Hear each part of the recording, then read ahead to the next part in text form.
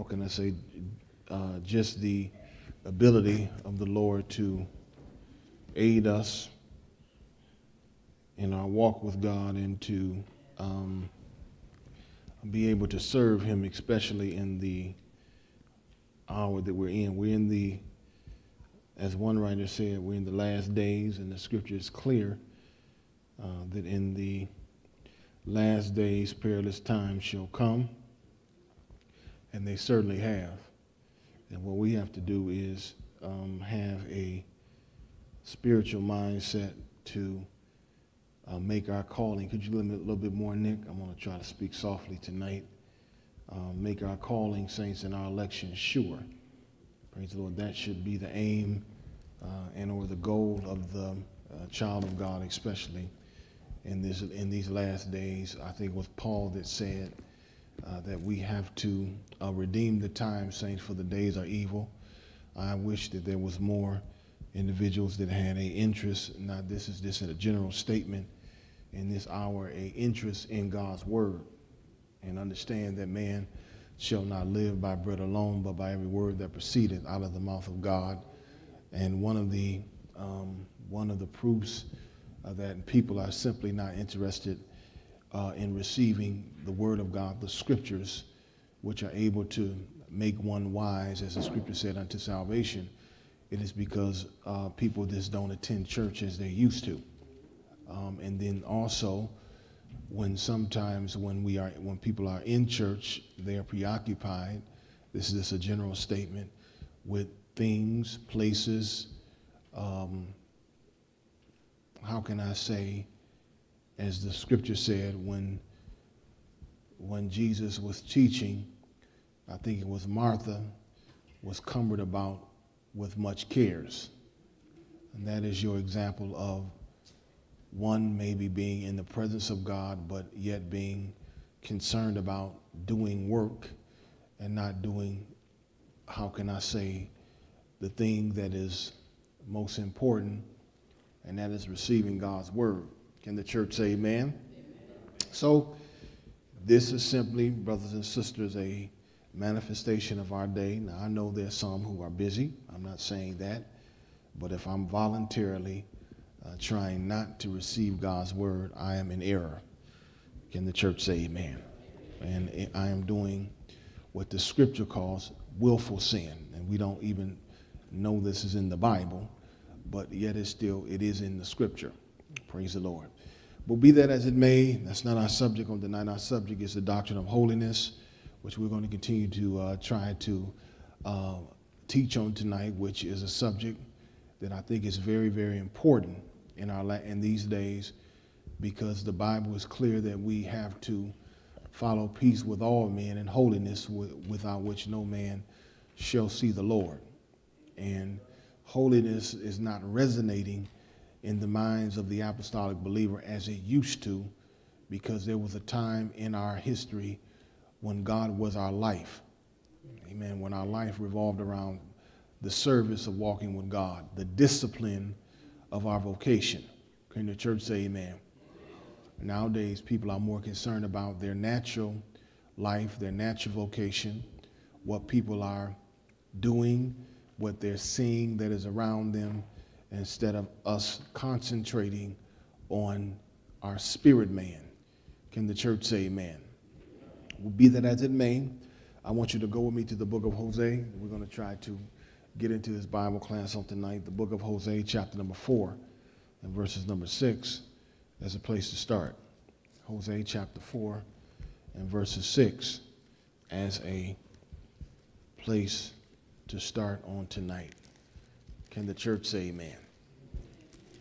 Praise the Lord. Now, Hosea this is one of the minor prophets. Praise the Lord. And in particular, Hosea was the prophet that showed to a certain degree the agony of God with Israel, because Hosea had to be the one. Let me try to find this on you tonight. Praise the Lord. There it is. Hosea had to be the prophet that had to rescue if memory serves me correct, his backslidden wife from the chopping block, or he had to rescue her, Sister Williams, from being executed for her fornication and her adultery. It was, number one, he told the prophet to go and marry Gomer and then produce children with her. And in producing children with her, these children were, to a certain degree, an example of the fallenness of Israel. And so when you read in the book of Hosea, you will see a constant theme is that Ephraim is used. And Ephraim, brothers and sisters, is an example of the backslider. The Bible says Ephraim is as a backslidden or backsliding heifer. Now, if you know anything about a heifer is if memory serves me correct, it is a female cow. And what the cow would do when it did not want to plow or did not want to work, it would simply sit on its hinder parts, and it would, as the plowman was trying to, or the individual was trying to pull, it would just sit, and it would, how can I say, it would lock up. It would show a level of stubbornness. So when it deals with, the scriptures talk about Ephraim, it's dealing with her condition being backslidden and or Israel. And so what God did, I'm just simply trying to show you this so you can understand what a lack of holiness produces. It produces a mentality of stubbornness. It produces a mentality, Sister Hayes, that I'm going to do my own thing. I'm not going to do the will of God. And so what you see with the life of, how can I say, Hosea, was that Hosea was to a certain degree exhibiting to Israel the relationship that they had between God and themselves. And that is that because Israel was backslidden, God had to continue to go and rescue her, just as Hosea had to go and rescue his wife when she would not be faithful to him. Are you with me today? So I want you to understand this is what will produce this condition as we read this scripture. This condition of an unholy lifestyle is always, how can I say, seen because there is no knowledge. This is the reason why I made the point about when we first came to Bible class, individuals that do not make the effort to receive the word of God cannot be ultimately, Sister Julian, all that God wants. Because if we're not there where God is feeding, they cannot know what to do. Because faith cometh by hearing, and hearing by what? The word of God, if that makes sense. Let's pick it up here now in verses numbers 6. Read. My people are destroyed for the lack of knowledge. What destroys the life of the believer? The lack of knowledge. The knowledge is the know-how. The know-how comes from being taught. See, knowledge is information. Wisdom is the proper application of knowledge used to the glory of God. But first, one has to get the knowledge. Can the church say amen? Jesus said it like this, my sheep hear my voice, and what do? They follow me. Well, first of all, the sheep have to hear. What are the sheep hearing? The word of God. The word of God produces what? Wisdom. The wisdom of God gives us knowledge, if that makes sense. So Israel's problem was that they were not receiving the knowledge of God, the know-how, the wisdom of God. And so it was producing an unholy lifestyle. Can the church say amen? That God had to continue to rescue her because of her backslidden condition. Can the church say amen? Does that make sense? Praise the Lord. Let's read it now. Because thou hast rejected knowledge. Read. I will also reject thee. When a person rejects the knowledge of God, God will reject them. Read. That thou mayest be no priest. Read. To me, seeing thou hast forgotten the law of thy God. So the priest had did what? They forgot the law of God. And in forgetting the law of God, it produces what? Unholiness among themselves, but also among what? The people. Read. Also forget what? Thy children. So we're reading this scripture simply to show the importance of receiving the knowledge of God that produces, somebody say, holiness. Praise the Lord. All right, let's go now. I'm going to move quickly through this. Now, in doing that, saints, receiving the knowledge, receiving the information, it can allow us to perfect that which we need to do in the eyesight of God. You see, our lifestyle has to be perfected. We have to learn how to walk with God. Praise the Lord. It's just like children. Children have to learn how to walk. They have to learn how to talk. They have to learn how to eat. Same thing goes for the believer. And it is a lifelong endeavor, because in this life, we will always be contending with the fallen nature. The fallen nature doesn't leave once I receive the Holy Ghost. It's simply under the influence of the Holy Spirit as I walk in the Spirit and not fulfill the lust of the flesh. Praise the Lord. So the knowledge of God gives us the know-how, the wisdom, if one applies it right, as to what God desires, so that I can perfect my craft. My craft is my vocation as I live for God, if that makes sense. This next scripture is going to make that point. Praise the Lord. So the point is simply this: if I don't get the knowledge, praise the Lord, then how can I perfect what God wants me to know? If that makes sense. All right, so let's go now to 2 Corinthians. This verse, all of us will probably be able to quote this if we have been walking with God for any period of time. This is a very familiar scripture. 2 Corinthians 7:1.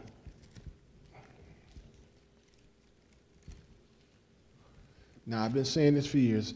There's some things that God will do, and there's some things that we have to do with the help of God. Praise the Lord. All right. Now remember, we have promises. Now, when he says, what he says in verses numbers 1 is directly tied to what he previously said in chapter number 6.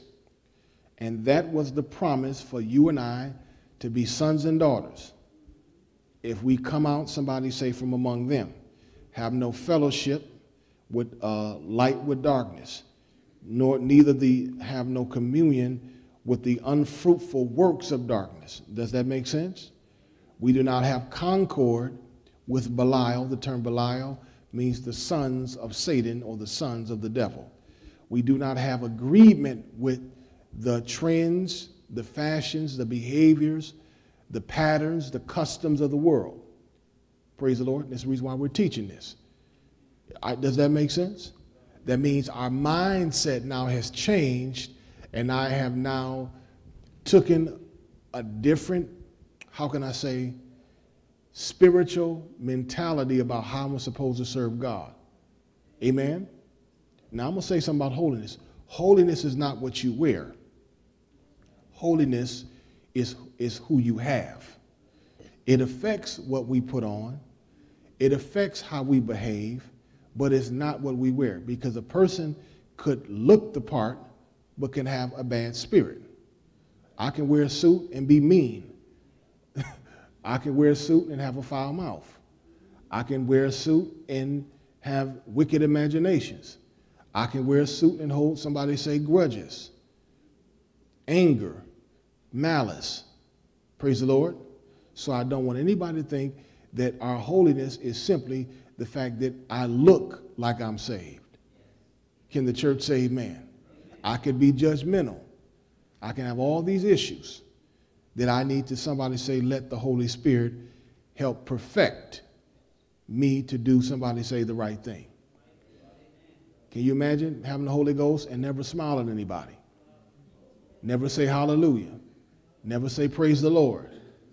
Always cantankerous, mean-spirited, judgmental. That's a bad attitude. Because remember, that's a disposition. That's a mental disposition that affects one's behavior. Can the church say amen? All right? Let's pick it. I guess let's go all the way back to verses numbers 17 of the 6. So you can make the, somebody said we're going to make the connection. Let's make the connection. Chapter 6, verse 17. Let's make the connection here. We can read up further, but we're not. Let's make the connection. Read, it says, wherefore come out from among them. Be ye separate, saith the Lord. Now we dealt with the scripture. All right, and touch not the unclean thing, and I will receive you. And in us touching not the unclean thing allows God to receive me or accept me. Read it now. And in me being accepted and received, he says, I will be a father unto you. Now look at this. There are very few times that when God deals with the church, he deals with the individual. In this case, normally he talks about me, us, or we. Here he says you. So this is something that every individual that is a part of the body of Christ has to embrace. They have to embrace the design of God of coming out from among those that God has, how can I say, designed for us to separate ourselves from. As I've been saying for so long, the enemy wants everybody to get in the same melting pot. This is exactly what he wants to be. He wants what I would like to call, how can I say, the spirit of, if this is a word, I may have made one up, tolerism, or tolerating everything, and saying everything's the same. But when you become a Christian, you get born again in water and of spirit, automatically it denotes separation. Can the church say amen? And holiness is what is going to produce that separation. Two words, holiness and sanctification. Sanctification is the act of living holy. Praise the Lord. Amen. So let's read it now. We can be what? Sons and what? Daughters. That includes everybody. Read, saith the Almighty. Now read verses numbers 1. Having therefore these promises. Now what was those promises? To be sons and to be daughters. Read, dearly beloved, let us cleanse ourselves from all filthiness of the flesh and spirit. So there is filthiness of the flesh, which namely is fornication and sexual uncleanness, sins that are done with the body. I have to cleanse myself from it. Are you with me? There's no children in here, but so I'm not going to be graphic. Those are things that deal with the flesh. I have to what? Cleanse myself. Then he says of spirit. Those are things that are unclean or sinful that come out of the human nature, such as hatred, malice, guile, envy, backbiting, strife, debate, seditions. These are things that come out of the human nature. One scripture said, when he was dealing with James was dealing with the church, he said, ye bite and devour. What do you mean? They were talking about one another. And some saints don't believe gossip is a sin. If we're going home talking about everybody in the church, we're in sin. It's just that simple. Because I'm sowing discord. Praise the Lord. Amen? If I'm going home and I'm telling my wife, I can't stand her. She's this, that, and the other. I'm going to the lake that burneth with fire. And I shouldn't be preaching. I shouldn't be a pastor. Because that's not right.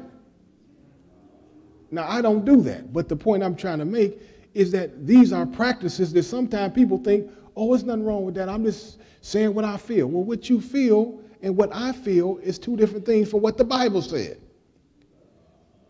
Especially if I'm sowing into the mind and the spirit of somebody else to make someone else think wrong of somebody. Or even if it is right, it's still not my place to be trying to make somebody else think that way. It's like this. If you're married, I'm going to help you out. Anybody married in here? I'm married. If I'm married to tomorrow, what sense does it make for me to go and talk about a woman that I married?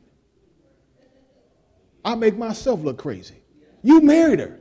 So why you going to go talk about your wife to somebody else? People do this stuff all the time. Am I talking good or did I say something wrong? It's the way it is. I'm telling you the truth.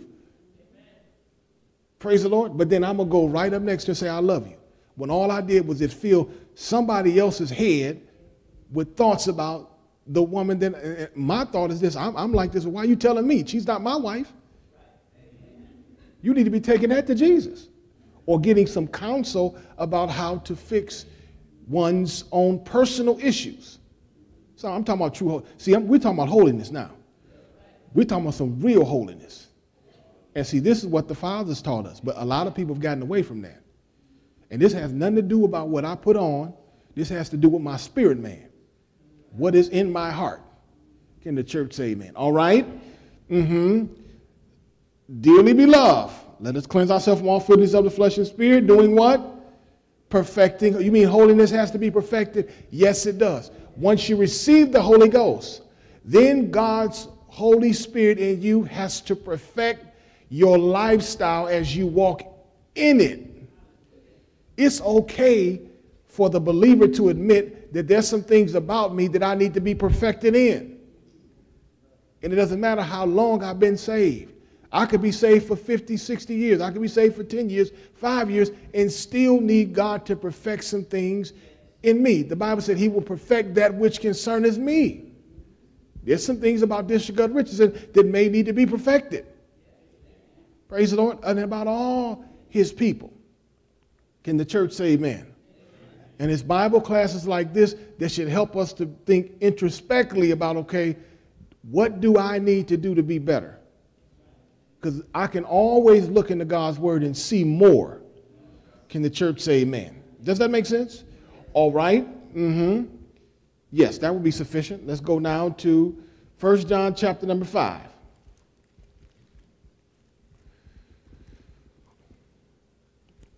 We have overcome the world. We have overcome the world through walking in holiness. Praise the Lord.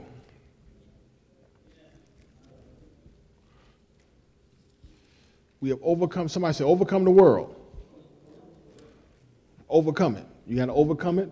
The Bible said, be not overcome with evil, but overcome evil with what? Good. Owe no man anything, but somebody say love. All right. I guess we need to pick it up in verses number 3.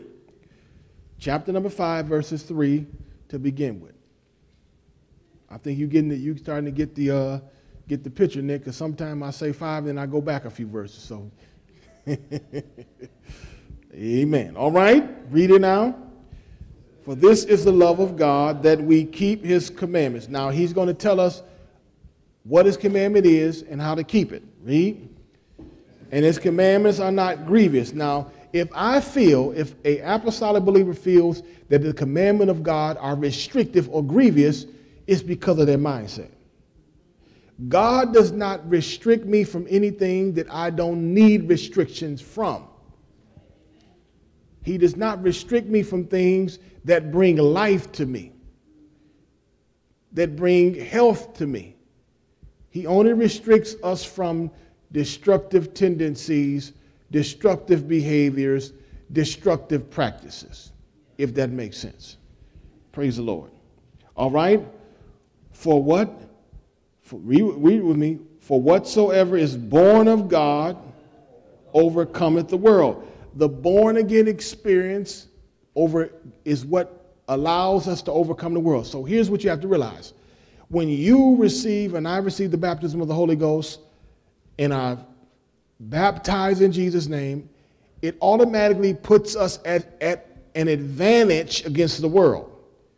Because now, Sister Julian, we have the tools, the mechanisms, praise the Lord, to be able to overcome the practices that hinders the world. Amen? So the journey of the believer is to continue to buy in to what it takes to be an overcomer. The born again experience gives us overcoming power. Amen. So now, Deacon, I have to, in my mind, I have to think, I have to behave, I have to practice an overcomer's mentality. And what you're doing tonight in coming to Bible class, and those who are tuning in, they can't make it here, and allowing the Word of God to speak to you, you are now being a practicing overcomer, because you're taking the Word of God in and then applying it to your life, which gives you the ability that whatever challenges come, and they will, that you'll be able to overcome the world through the Word of God.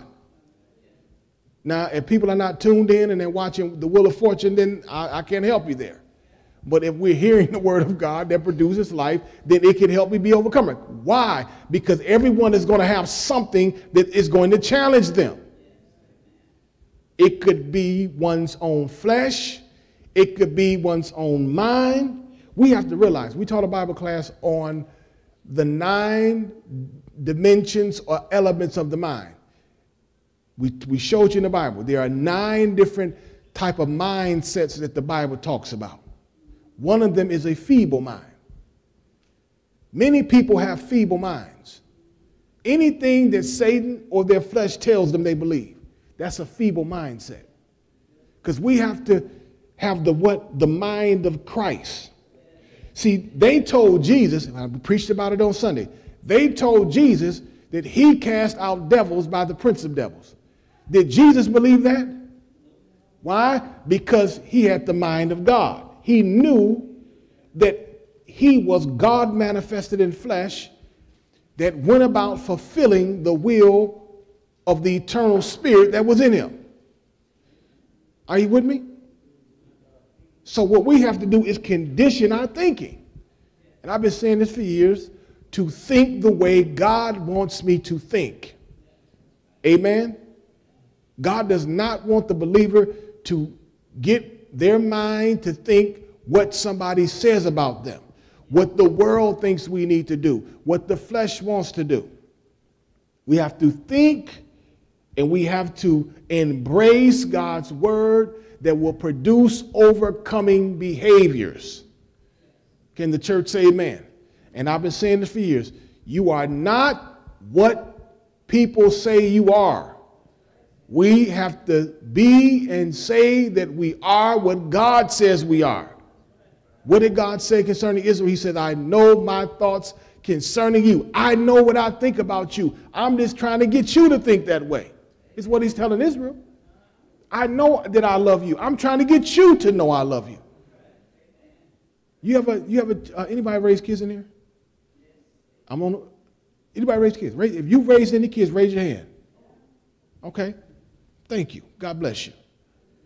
When you were disciplining your kids, did they think you loved them? Most cases, no. Because no chastisement for the present time seems joyous, but grievous. But it produces, as we showed you a few weeks ago, it produces behaviors that are profitable. In the natural, it does. And it produces holiness in the believer. I've been saying this for years. I don't know why people can't get it. I ain't saying nobody can't get it. I'm just trying to make a point. People have to get this. When you get a whooping, God is saying, I love you. When God says, don't do this, do it this way, he's saying, I love you. He's saying, you're my child. Because if he didn't say nothing, that means I'm not his child. He says that in the scripture. What is the first thing that happens when people hear something that they have to say, ouch? Why you say that? You hurt my feelings. That's not fair. I need to do this, and I need to go here. No. Amen? Because in many cases, I'm just carrying the issue wherever I go. If the issue is that I cannot accept correction, at some point, I'm going to have to take it whether I like it or not. The institutions of the penal system are full of individuals that couldn't nobody tell them what to do. So they did things in a system of law, some of them did, that caused them to be penalized. And when they didn't accept instruction, now they're being made. You wake up at this time. You eat at this time. You go to bed at this time. Because here's the point I've been saying. Everybody's going to listen to somebody. Amen? So what I'm trying to say is that holiness through the knowledge of God will produce the mentality of overcoming, where we can do and hear what the Lord wants us to know. That's powerful. If people can just simply get this, and when God says something to them, stop being squeamish and jumping and running, and I don't understand, and this hurts my feelings. Well, your feelings, my feelings is going to have to be hurt. I've sat in plenty of Bible classes and felt condemned. And I was saved, striving to live holy, and still felt like, man, I need to do a little bit more. Can the church say amen? It's like that old, that adage, the step that Bishop used to always talk about. Walking with God is like climbing steps. Okay? If you're going to climb steps, you have to lift your foot up. It's not, see, walking with God is not walking on a flat plane. It's an incline. The highway of holiness is an incline. To whom much is given, much shall be required. See, what God will do is that he will expose through his word practices that we don't even think that we should do as we hear his word. How many times you came to Bible class and heard something and you was doing something and you didn't even think it was necessarily wasn't wrong, but it just wasn't a good thing to do? And the Lord just gave you a little bit more insight and said, well, maybe I shouldn't go there. Maybe I shouldn't. What is that? That's perfecting holiness in the fear of what? The Lord. Can the church say amen? And it could be different things for different individuals. Can the church say amen? Let's read it verses numbers 4 here. Let's get down to this. It says, For whatsoever is born of God overcometh the world. Read. And this is the victory that overcometh the world, even our faith. So your faith and your approach to God as you walk with him is what gives you the ability to overcome the world. You will overcome the world by the faith that was once delivered to the saints. The apostolic faith is designed to help the child of God overcome the world, the environment that is around us. Can the church say amen? And what God's people have to do is that we have to stop looking out and start looking in. I have never been concerned about what sinners are doing. Can the church say amen? What sinners are wearing, where they're going, what they're listening to. It doesn't matter, because we are supposed to overcome that. See, the problem in many times, and I'm gonna be honest with you, the problem in many cases as we're growing, and sometimes even with our young people, they're involved in environments, or they live around environments where everything that they see is of an outward sort. So now they're challenged with, how do I live in this world and realize I'm not of the world? This scripture helps you. You've overcome the world through your faith. All you need to do is walk in your faith, walk in what you know is right, and have the right mindset that doesn't matter, because that is not going to produce ultimately holiness in your life. And here's the thing. If you know God, you can never unknow him. In the moment that a saved, born-again Christian makes the determination after knowing God that they want to take a different path, what they have to realize is that the hand of God will be against them for the rest of their life. They cannot prosper. Nothing good comes out of it. It's just that simple. Amen? When I got saved at 18 years old, if I was to walk away from God anytime between there and now, the hand of God will be against me, and I will not be able to have any happiness, any joy, this is the matter, any peace. Why? Because God's word is right. His hand will be against me.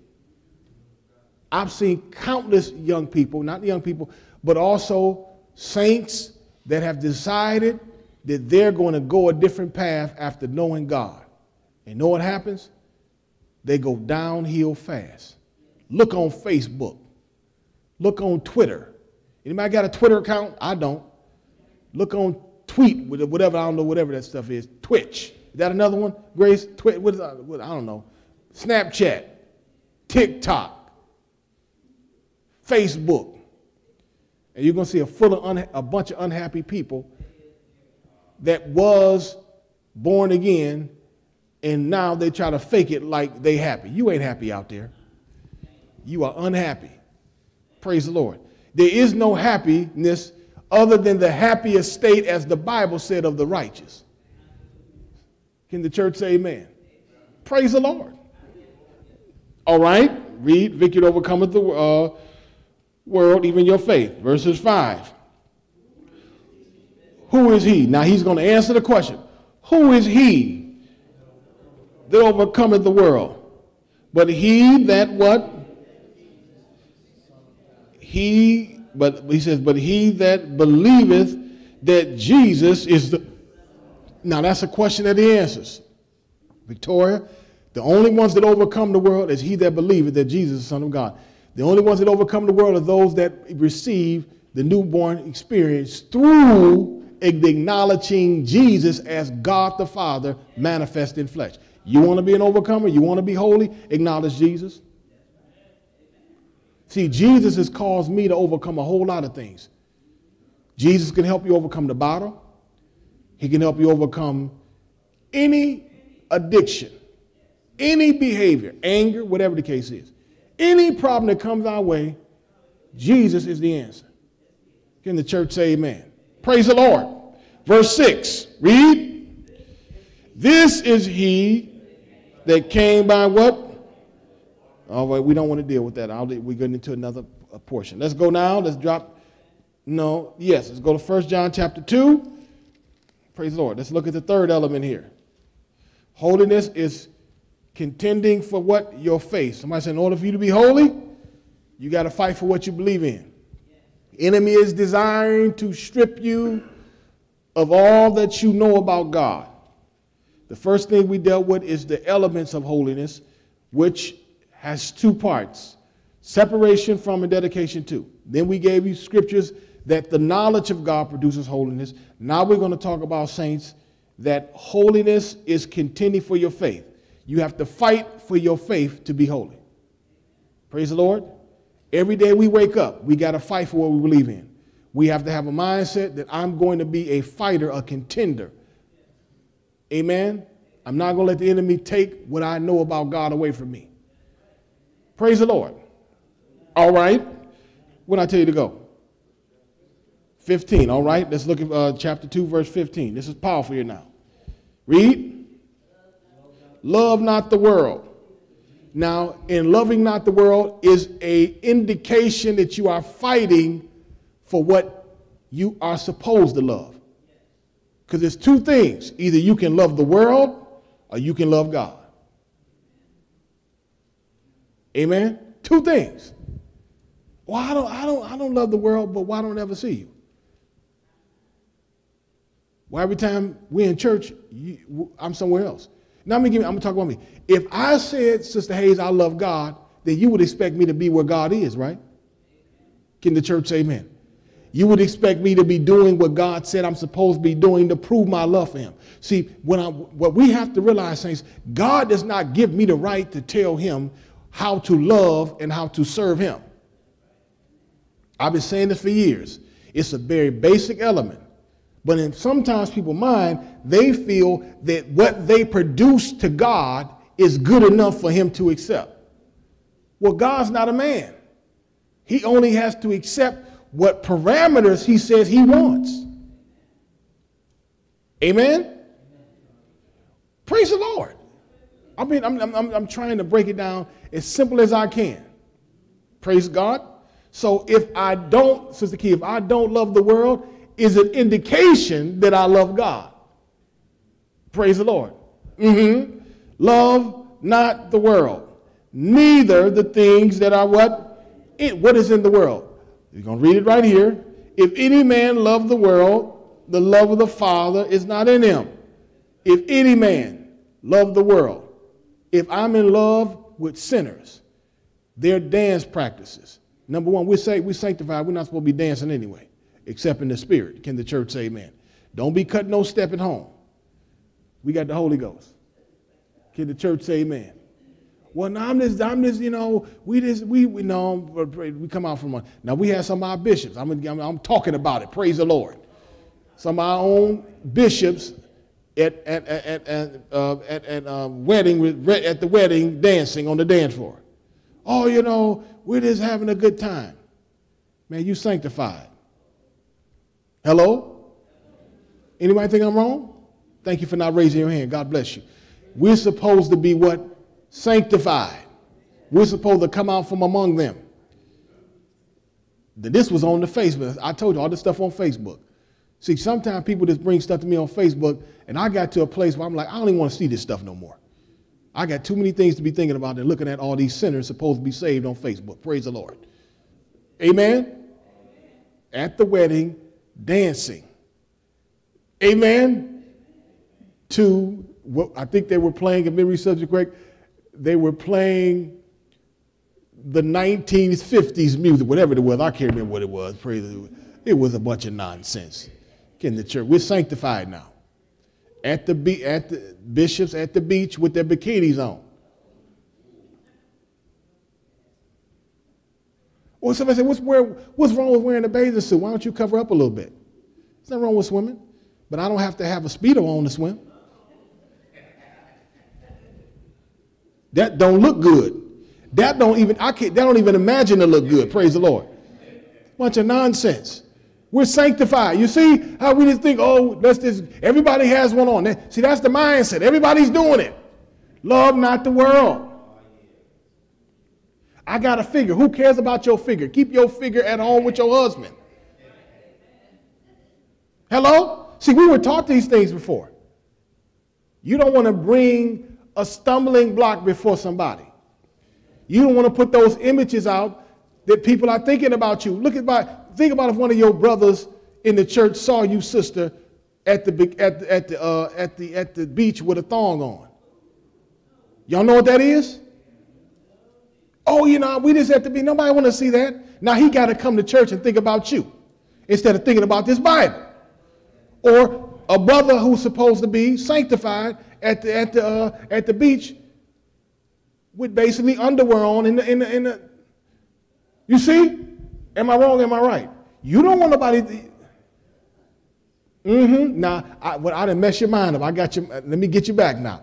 The point is this, but see, we were taught this stuff that we should be doing this. Oh, you saying, Pastor, I can't swim? I didn't say you can't swim, but you can be appropriate.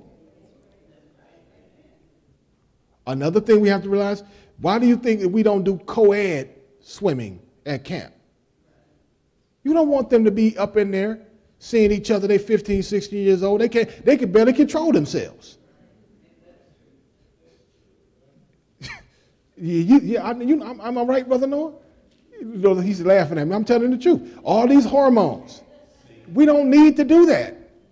I'm not wrong, but some people think I'm wrong. I'm too strict. I'm too hard. I'm coming down too hard, elder.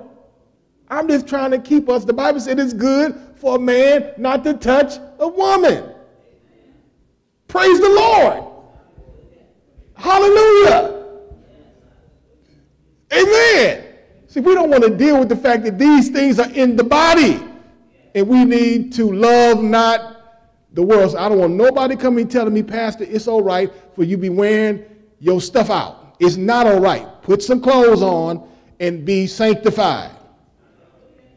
Can the church say amen? Or swim in your backyard. Can the church say amen? Praise the Lord. And then be careful even then. All right? Let's read it now. Love not the worldly things that are in the world. Read. If any man love the world, the love of the Father is not in him. Read. For this is what is in the world. Read. For all that is in the world is the lust of the flesh, the lust of the eye, and the pride. These are the 3 points. The 3 points of temptation. The enemy tempts you with the lust of the flesh. He tempts you with the eye gate. And he tempts you with the pride of life. Now, the pride of life, whether people know it or not, is probably one of the worst ones. is the inability to see one's own self. Praise the Lord. It's the headiness, the high-mindedness, the ability to come down under the hand of God and allow God to work on oneself. Can the church say amen? Because the pride of life has to do with wanting, desiring, and not being willing to come down. Can the church say amen? A lack of humbleness. Praise the Lord. Verses Numbers, let me see here. Pride of life is not of the Father, but is of what? The world. Verses 17. In the world, now this is the point. Why shouldn't the apostolic believer be in love with the world? Because everything that is involved with the system that the world operates by. The world operates by these three basic principles: the lust of their flesh, what they desire to see, and the pride that is in their heart. And Jesus says this, or excuse me, John says this, for what? For the world passeth away. And what happens? And the lust thereof, everything that's in the world is going away. Okay, somebody say, well, Pastor, prove it to me. Thank you for asking. All right, let's go down to 2 John, I think it is. I want you to catch this now. 1 John, excuse me. Is it 1 John?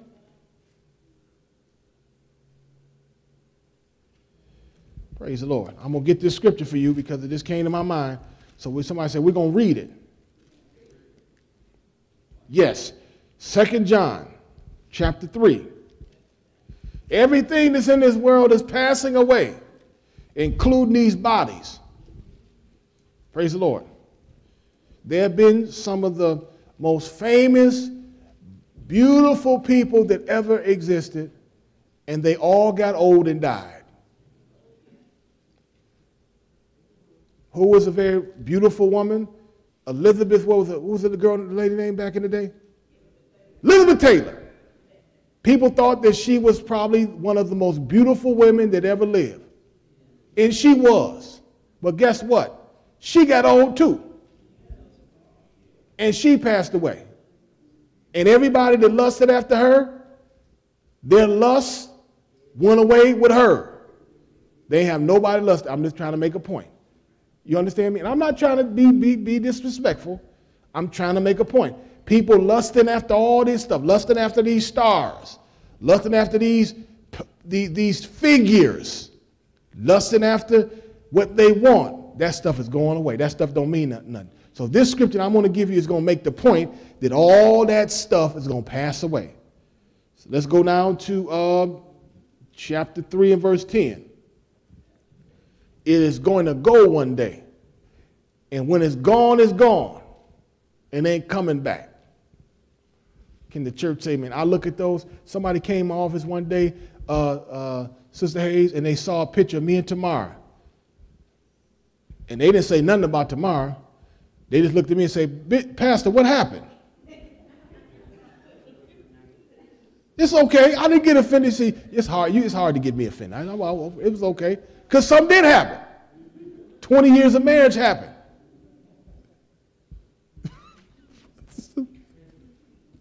Praise the Lord. It's okay. All things pass away. The Bible said that the flesh is grass, the grass withereth, the flower fadeth, but the word of God will last forever. I'm trying to help us understand. Living holy will get you to live forever with God. Because remember, young people, y'all, anybody here young? Young people, you better remember this. Remember, your pastor told you this a long time ago when you were young. You keep living, and you're going to get old too. But if you live for God, you will have an existence for eternity. So give God, as Bishop Paddock said, he made this very profound statement. He says, give God the best of your life. Give God your youth. Your youth is your strength. The Bible said he called the young because they're strong. When you're young, you have power. You have strength. You have the ability to give God your vigor. And I thank God that he's allowed me to do that as a young man. I've given God the best years of my life. I remember coming down, Sister Sharon, to the church. We were doing stuff around here, and the brothers was walking around. We were moving stuff, and Bishop would have a project, and I was 21, 22 years old. I just pick one of them benches up and put it on my shoulders and walk off with it. Bishop was like, well, come on, son, we got to think about this. You know, because he had dollies and all that type of stuff. Yeah.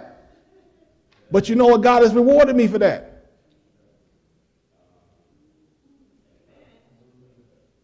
Because I gave God my what? Strength. I ain't picking up those bitches no more. I'm able to pick one up and move it for a little bit, but sometimes, I'm tell you what's starting to happen to me now. Y'all may get a kick out of this. I'm trying to tell you how things pass away. There was a time when I used to be able to do something and wouldn't feel anything the next day. I didn't feel nothing. But now I do something with my kids. I'm like, why I feel like this? And I got to think about it. What did I do? And it takes a couple days before my body get realigned. I'm trying to help you to understand stuff going to pass away. You know what I'm talking. Okay. Let me get back to the text here now. We got to let you go in a little bit, all right? This is to let you understand that the elements in this world and the things that man thinks that are important are leaving us. The foundations of this earth are going to fade away. Verses numbers 10, chapter number 3, 2 Peter, chapter 3, verse 10. All right? When you have it, can you say I'm there? Let's read it now. The day of the Lord cometh as a thief in the night. Now, the day of the Lord in this text is twofold. The day of the Lord cometh as a thief in the night, and the rapture is the first element of the day of the Lord.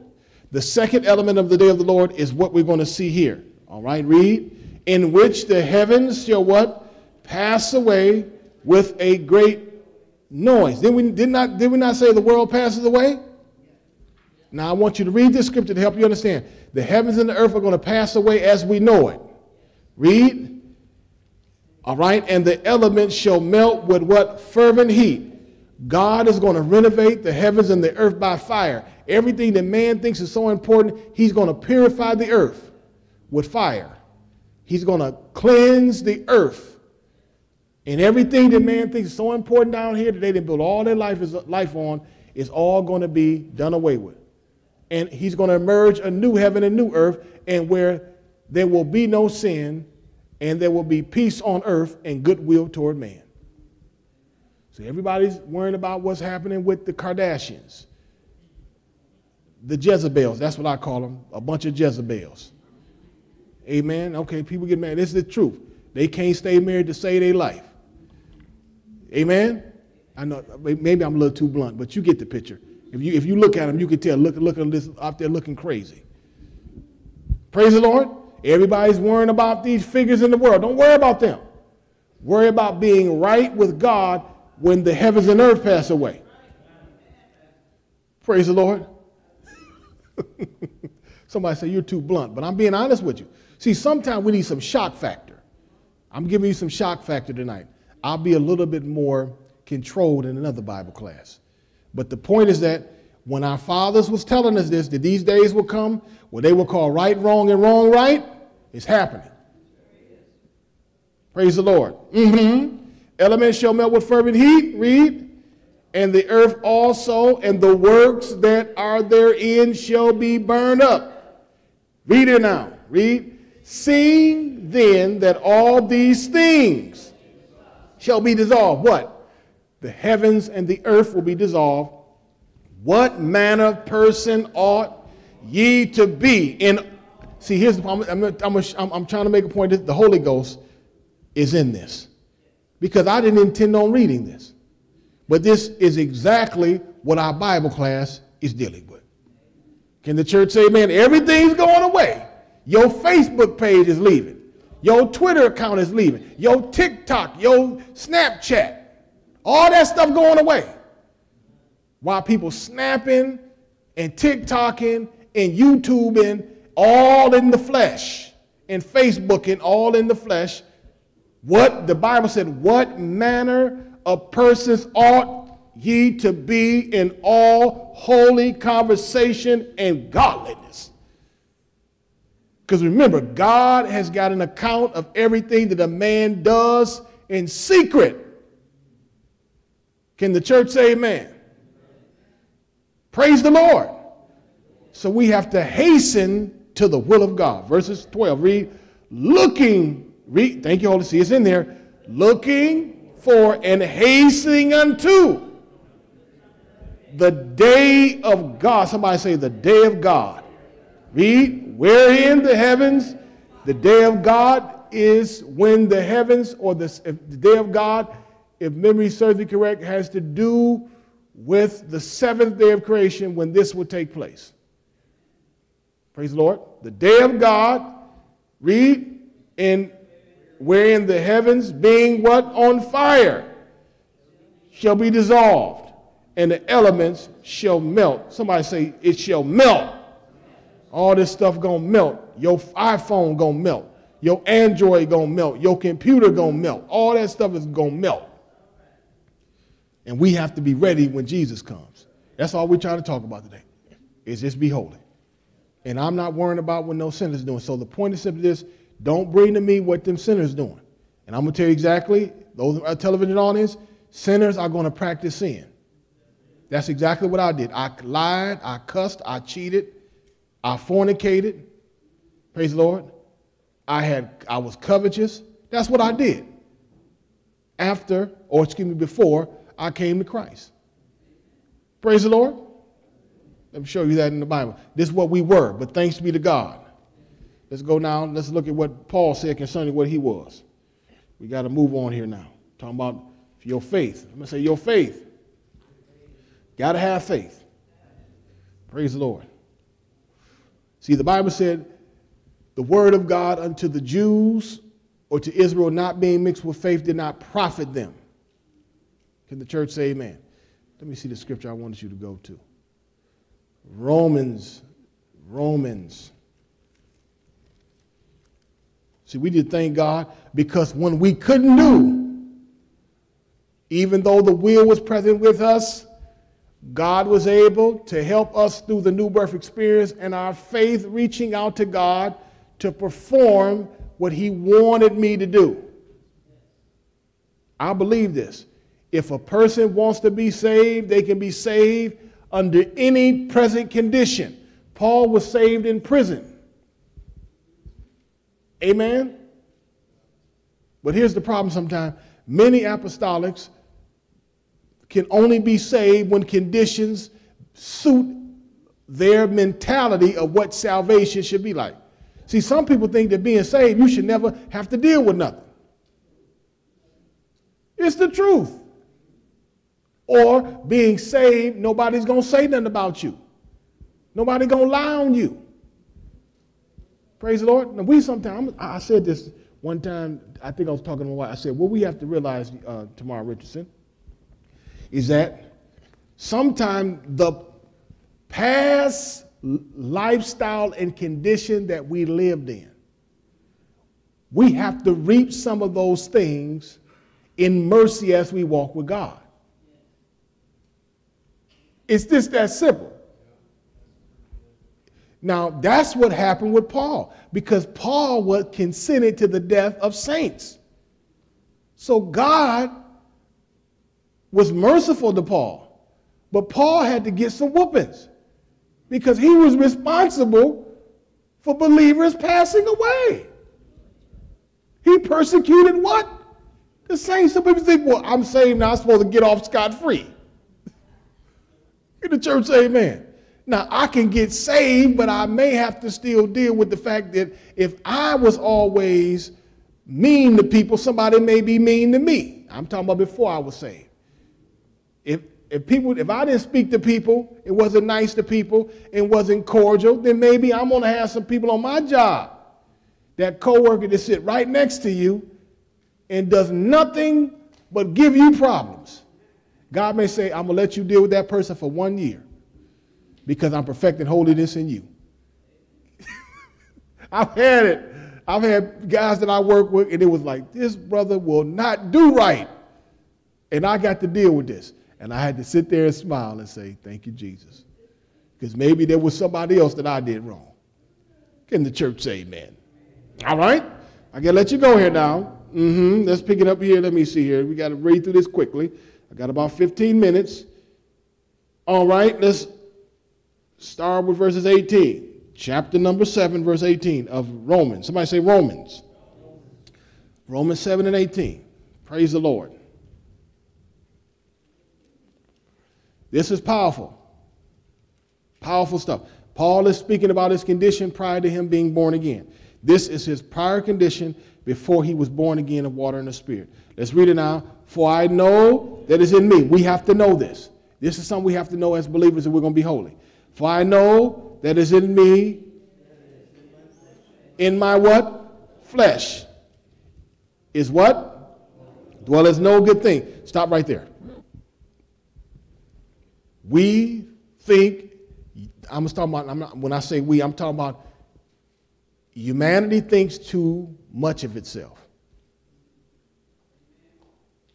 Because, Sister Julie, we have been taught what I would like to call the law of preservation.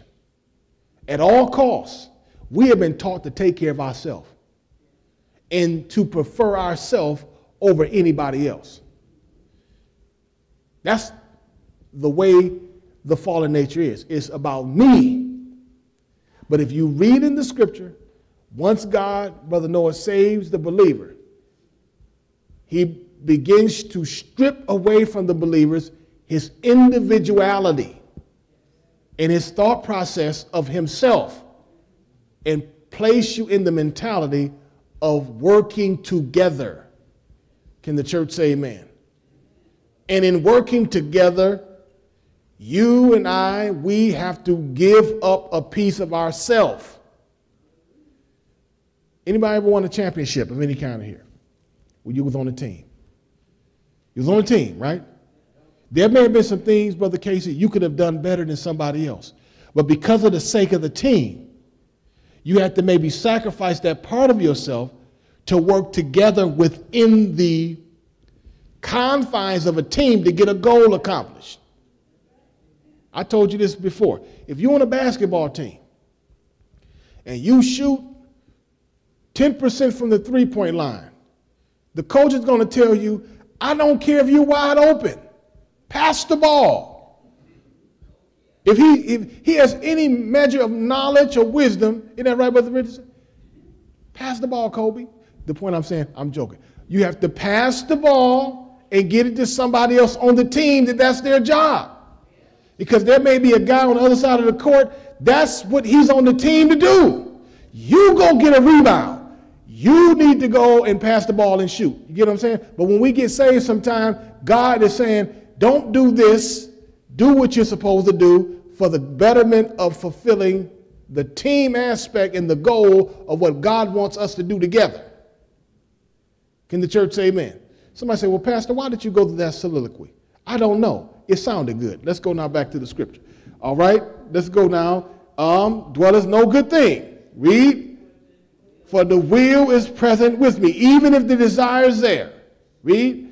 But how to perform that which is good I find not. Why? Because in the flesh is no good thing. Holiness is not produced out of the flesh. The fallen nature does not produce holiness. The body does not produce holiness. Your body wants to be at home right now, trust me. Your body wants to be laying in the bed or eating some ice cream or eating your favorite dinner and watching your favorite television show. Everybody's flesh wants to do that. Isn't that right, Sister Seawood? But you made your flesh get to church tonight, didn't you? You made it flesh, did you? Praise the Lord. You said, no, you getting up. You coming down here because you're going to be holy. Church, say amen. So the point he's saying is that in the body, there is no elements that is redeemable to produce good.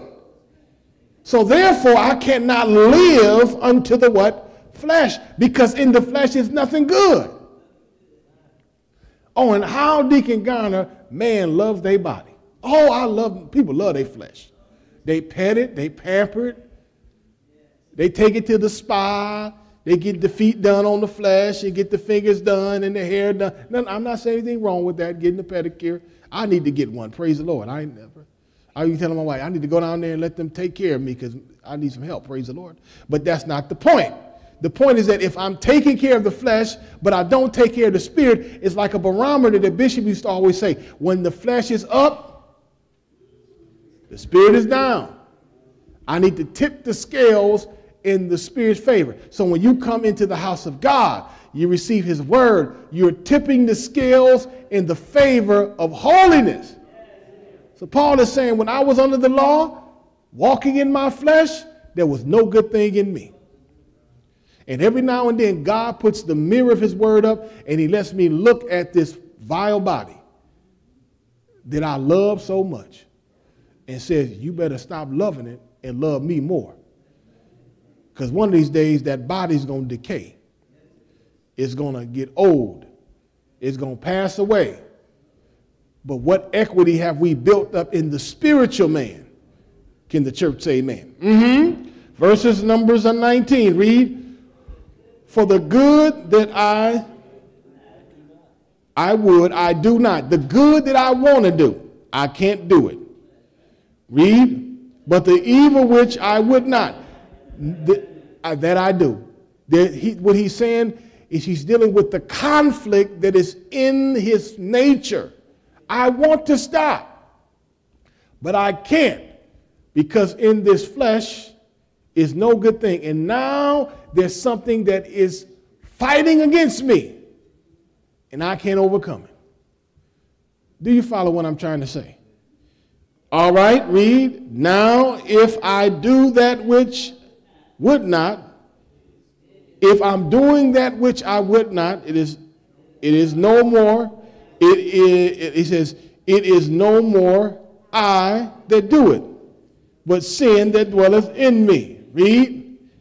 I find then a law that when I would do good, evil is present with me. Somebody say the devil's present with you. That's not true. The devil's not present with everybody all the time. What he is saying is that the body, the fallen nature is always present. The fallen nature is always there. And we have to check it. Because Satan is simply a singular spirit. He is not everywhere all the time. Somebody say, well, you know, Flip Wilson many years ago had that foolish show, The Devil. He's always talking about the devil made me do it. Bunch of nonsense. The devil don't make nobody do nothing. The devil presents, and his spirits present the, how can I say, the opportunity or the influence of temptation to do so. But it doesn't make anybody do anything. Do you follow what I'm trying to say? God bless you. Let's read it now. We're almost done. Read. For I delight in the law of God after the inward man. But I see another law in my members, warring against the law of my mind. Read. Bringing me into captivity to the law of sin. He said, I in the inward man, I want to do the right thing. But he sees there's another law in the members. There's warring against that law that God is trying to put in our mind to do the right thing. Read it now. Oh, now here's the conclusion. O wretched man that I am, who can deliver me from the body of this death? Now here is the conclusion of how God changes the wretched condition of the believer, or excuse me, of the individual before they receive salvation. Read. Thanks be to God through Jesus Christ our Lord. So then with the mind, I myself serve the law of God. With the flesh, the law of sin. One last verse here now, as we get ready to let you go, because I ran out of time. Hosea, chapter 7. This goes back to what I said earlier about the condition of Israel. This shows us the mentality and condition of somebody say the backslider. Is this what we wanted here? This will hinder our ability to contend for our faith and produce holiness. Somebody say being mixed. All right, last verse here now. Ephraim hath what? All right, Hosea chapter 7, verse 8. Are we there? Last verse tonight. Ephraim, what? He has mixed himself. Now, what did Ephraim mix himself with? Now, remember, Ephraim is a type of the backslider, a type of the individual that's filled with his own way. Has what? Mixed himself among what? The people. Read, Ephraim is a cake not turned, or Ephraim is undone. Now remember, cakes in that day were not put in an oven. Were they? Anybody ever had hot water cornbread?